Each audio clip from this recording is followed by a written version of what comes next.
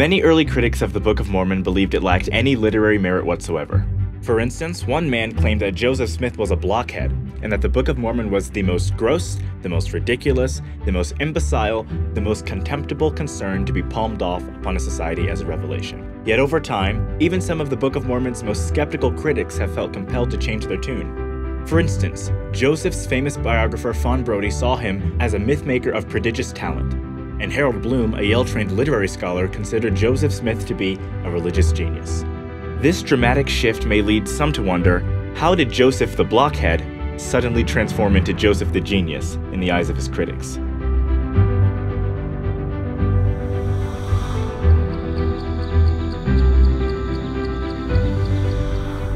In truth, this change had little to do with Joseph himself, and much more to do with the 588-page book that he dictated to his scribes in less than 3 months. As people began to analyze the text more carefully, it became clear that it was far more complex and sophisticated than most had ever imagined.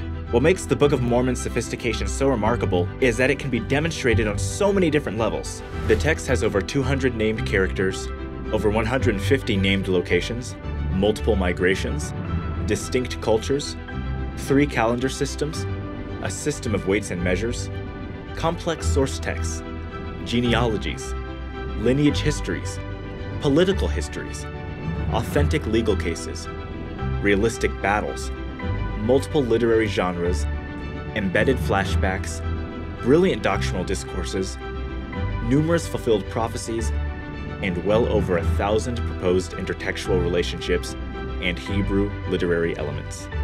Amazingly, these features are all intricately woven together into a coherent narrative which is essentially free from error. For instance, the Book of Mormon has over 600 passages of geographic relevance scattered throughout its text, and yet virtually every city, land, body of water, hill, or region maintains a consistent spatial relationship with other geographic features. Another example of consistency comes from the lengthy genealogical record found in the Book of Ether. The first chapter introduces a list of 30 different kings beginning with Ether and going back to Jared. This list then serves as a framework for the rest of the book, which precisely chronicles the reigns of its kings, except in reverse order.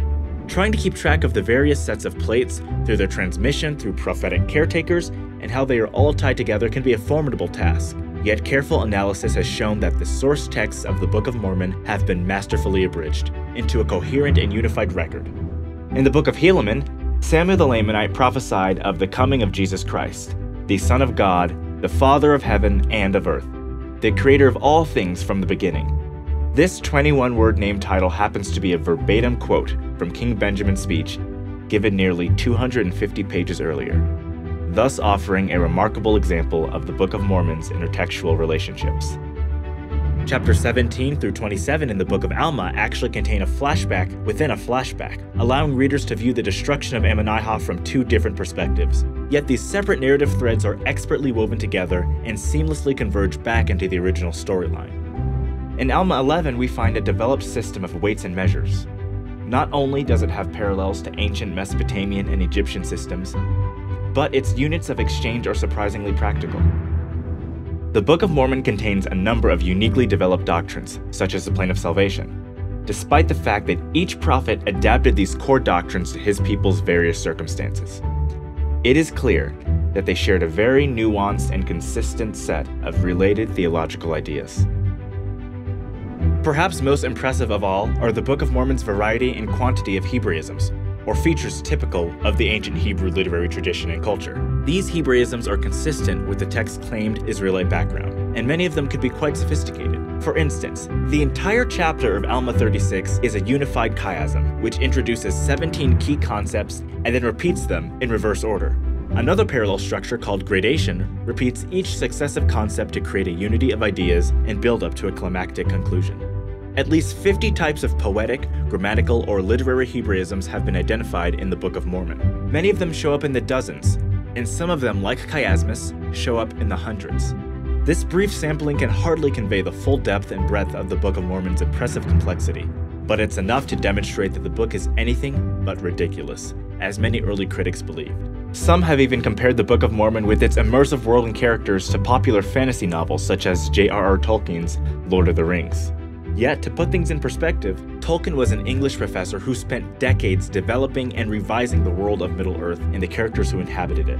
In contrast, Joseph Smith was an uneducated farmer who dictated the entire Book of Mormon, in the presence of multiple witnesses, in no more than 74 working days, without any notes or reference materials, without any substantive revisions, and without relying on scribes to help him remember where he had left off after interruptions.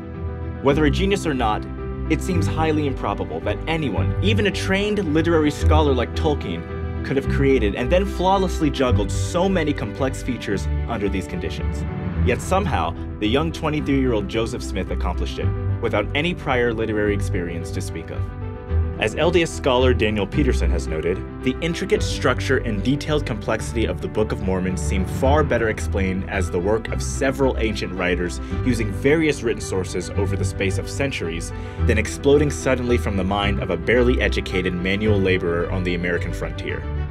For this reason, the Book of Mormon's complexity, consistency, and sophistication provide excellent evidence that it truly was translated by the gift and power of God, just as Joseph Smith repeatedly testified. Thanks for watching this episode of Evidences of the Book of Mormon. Be sure to subscribe below, and for more information, click on the links in the description. Also, leave a donation so we can make more content like this.